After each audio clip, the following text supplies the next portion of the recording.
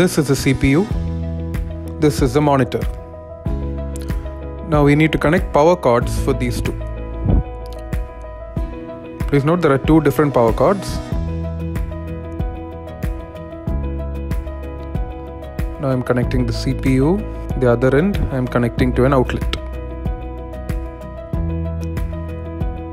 I'm connecting the monitor power cord.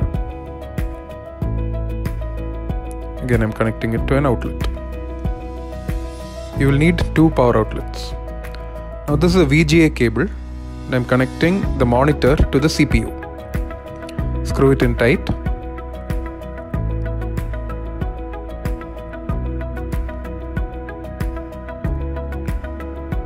And the other end I'm connecting to the CPU. If you don't have a VGA cable, you can use a DP port. This is the DP port.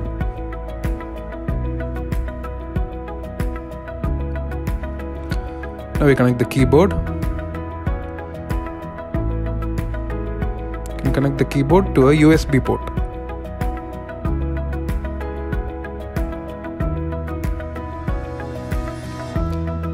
And the mouse to another USB port.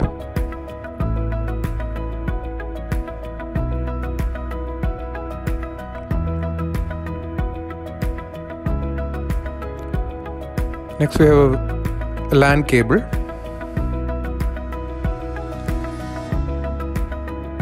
This is what we use to connect to the internet.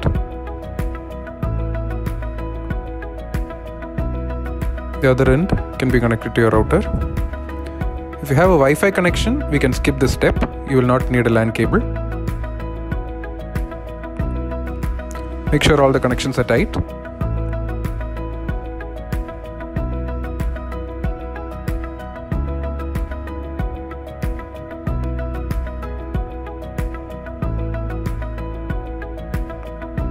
Just double check all the connections.